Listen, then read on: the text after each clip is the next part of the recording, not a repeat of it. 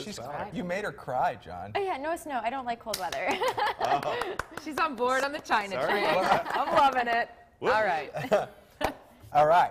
I don't know how to transition from that, but good morning to Good you, morning. Liz. Hi. Liz Fowler is with Savory Sweet Foods, founder, chef, executive chef, and we can throw in other titles as well, the extraordinaire. And every week you come on and show us how to make a little, a standard dish a little more gourmet, and you share the recipes with us. Very simple, too. Last week, delicious, we made those breakfast muffins. I guess you could call them muffins. Yeah, those were so meals easy. on the go. Yeah, it makes it easy in the morning when you're in a hurry. So this week we're kind of transitioning into the colder weather. So and the holidays are coming up, and you want the meat and potatoes kind of stick on your ribs, kind of. Especially John's new snow coming up. This is perfect for it.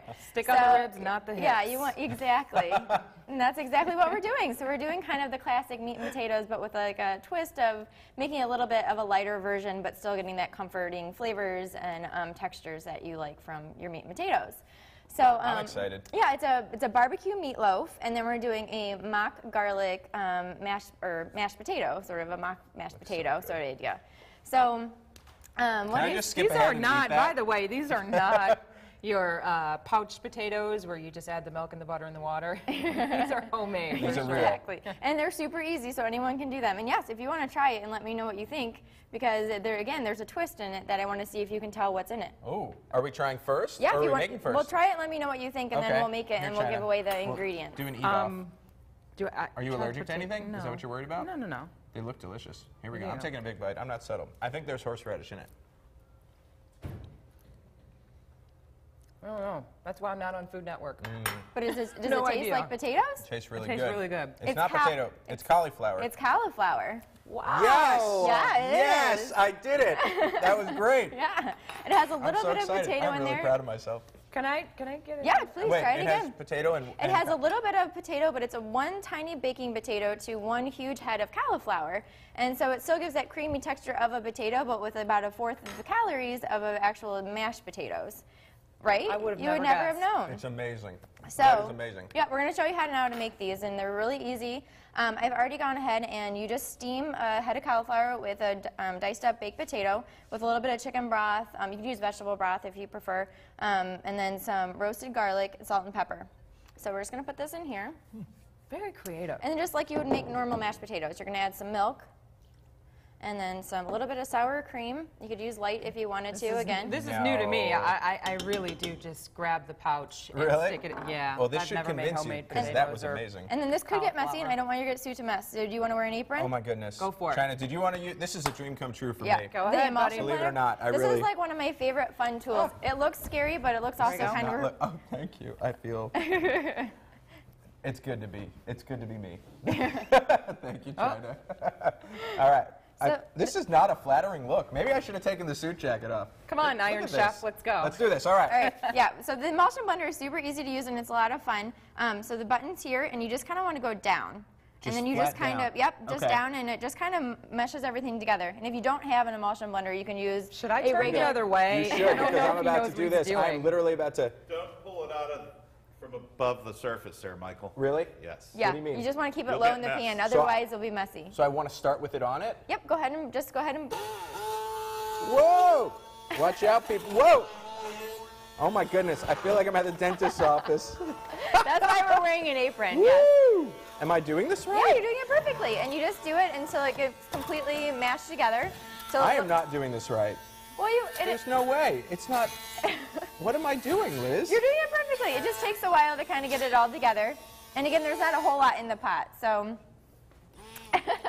You were Watch doing out. it right. Am I? Yeah. Yes. Okay. So it gets down to it, That's and then cool. we'll get Good job. into. Yep, if you just want to. Here, Thank on you, there. yeah, thank Yep, and just New it's set gonna, and all.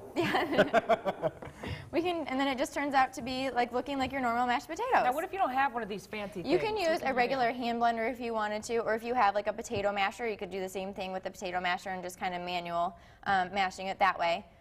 So this is just sometimes it's a little fun. You can get them actually pretty cheap at like Bed Bath & Beyond or something like that. They just look fancy, but And then That's on Renee's Christmas list, actually. yeah, She and wants that really fun. desperately. And see, now I gave her a good use to use it for. So. know. Help her out. I'm going to. I'm going Good to. Well, job. Santa's going to come through. I have nothing to do with Christmas. Exactly. Right, kids? Santa. All right. All right. But this is the finished product Yep. here, and, And then it the looks meat- absolutely delicious. And the barbecue sauce on there as Yeah, well. and you can actually use turkey too. So the Pardon me? turkey, it's actually turkey meatloaf.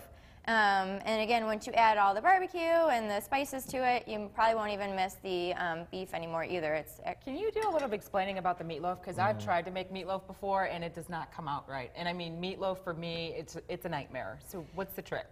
you know what? I don't know if there's necessarily a trick. I just like to have, again, I like to use turkey, but if you want to do like a half turkey, half beef, just to make it kind of subtly move into it. But it's a great flavor once you add in all the spices, and you're just gonna. I use it just on a regular baking sheet covered with foil and with nonstick spray, and then I just form the meat, meat, eggs, breadcrumbs. I use chili powder for a little bit of spice, and then the barbecue sauce, and it's just. You know, kind of form it into like a loaf looking, and then you just put it in the oven. It's low and slow for about 350 for about an hour, and it comes out usually. Wow. This It's is pretty easy. really Do you good. use a meat thermometer in it? Because I sometimes, and not my wife's, of course, but sometimes meatloaf does come out a little dry. And do you have to stick? You can use a meat thermometer. Yep, I would check it a little bit prior to the you know, designated time, so it should be about 160 when it comes out, I believe. So. We'll have the recipe for this, Yep. though, and it'll be on your blog, right? Yes, and I have not. I was a little behind the 8 ball today. It's not up yet, but right at about 7:05, go to northwestohio.com/blogs and check it out. I'll have these recipes up. Liz Fowler, Savory Sweet Foods of Perrysburg. Her food can be found for you to just. You know, let's say you can't make those recipes today, but you want to eat Liz's food. Go to Kazmeyer's or Churchill's Markets in Perrysburg, Exactly. the Perrysburg Yep, in the locations. Perrysburg locations. And you can pick something up and heat it up, and it tastes just as good. Fantastic. Liz, thank you Thank so you much. so Liz. much. We'll see you in a It was week. good to see you. Sounds good. All right, and we'll be right back with more news, weather, fun, the whole thing.